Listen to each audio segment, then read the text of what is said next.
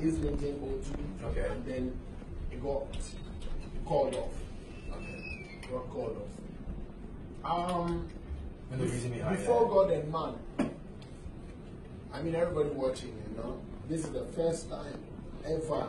Talking about that issue, I've gotten a lot of people have jumped onto that to say their minds. Stonebwoy can't fill any auditorium.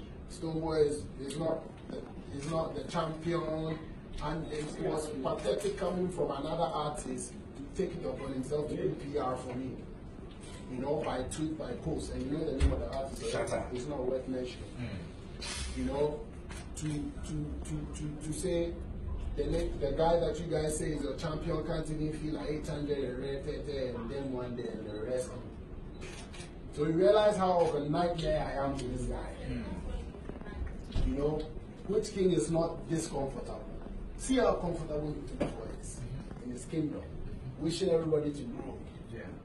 See how insecure this king is. Self-acclaimed. Shatta Wale is insecure. Self-acclaimed anyway. It's a self-acclaimed dancehall king. To know better, you should know better, you know, to know what really goes on in the industry.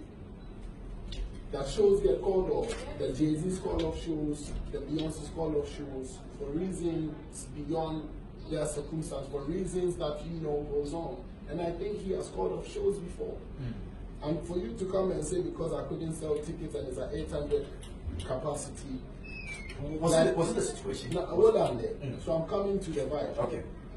Selling a different image about the whole thing, propagating a different image so you can take advantage of it. I have to be sincere.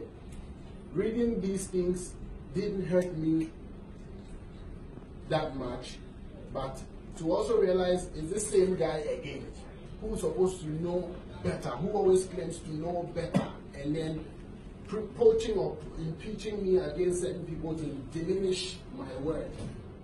Listen, I've been through Europe, I've done stuff that he's yet to do.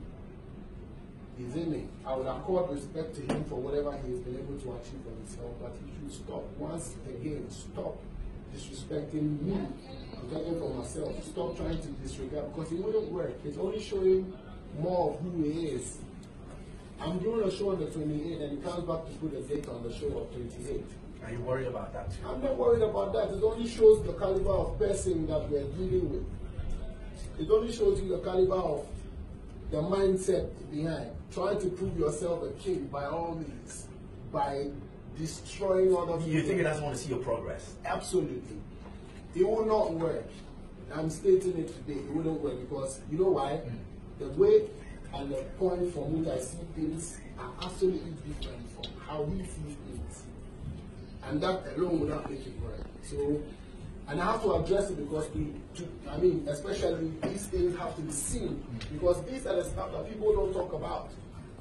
People don't talk about these ones. People rather jump onto the things that are like the negative and the controversial ones. Oh, he can't feel this, he can't feel that, he can't feel this. But you have to sometimes stand for yourself. What happened in the O2, whatever, are reasons beyond my control.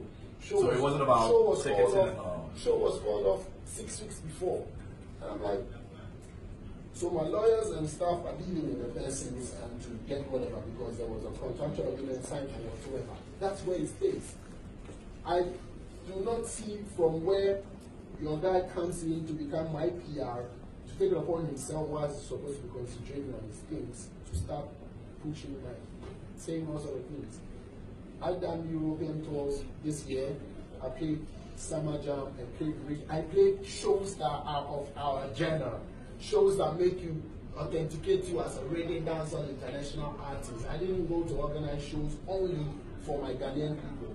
If I went there to play any show for only my Ghana people, that's a different situation. Okay. So why are people not looking at it from that aspect as well? So a champ is a champ, a king is a king. You don't need to blab it. It shows you in action. A king would rather want everybody to grow. An insecure king. A king would rather want everybody to grow. And the insecure one would want to just what? As I don't even know what type of king that is. A king would rather set examples than to remove your dross and be telling that it's disgusting. Come on, man. It's establishing our agenda because you're part of it. I never see Bob Marley take off his dross yet in our place. I never see Buju, I never see Capleton, I never see Vibes Cartel. Jan Oscar, this is what we do, protect it a little, give it some sanity. So are you disappointed he did that?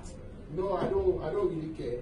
I care about the Jenna and the line. Then being disappointed means that it's affecting the Jenna, that's why you're disappointed. In a way, and you should also realize that let's all cut that. And I mean to make you know, I'm only mentioning these points so that Ghanaians would also see things from a different perspective, not only from that one side, because I feel like, yes, they do, but it should also be okay. We have to feel that they do. Yeah. Because there are rules and regulations in this country, like we have leaders, we have the elderly ones are watching, we have presidents. It's just we are villagers, we live in a village also.